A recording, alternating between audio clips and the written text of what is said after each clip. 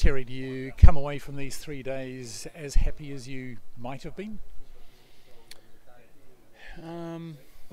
Yeah, I mean, I'm not unhappy.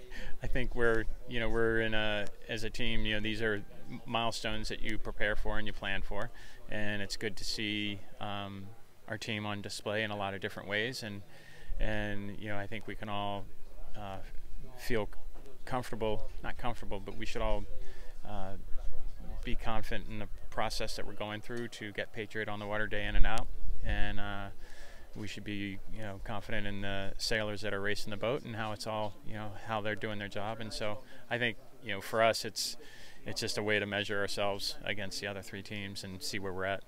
You got much change coming on the boat? Maybe.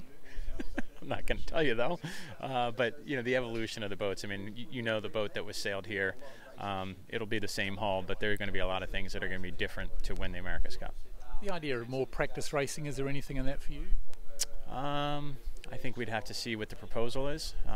We have planned out basically our days between now and the start of the Prada Cup, and so I wouldn't really commit to anything until we know exactly. I mean, it's one of those things that, in our mind, this was the regatta, and then we got another one starting in 3.5 weeks, and so I'm not sure I would taint our planning for that.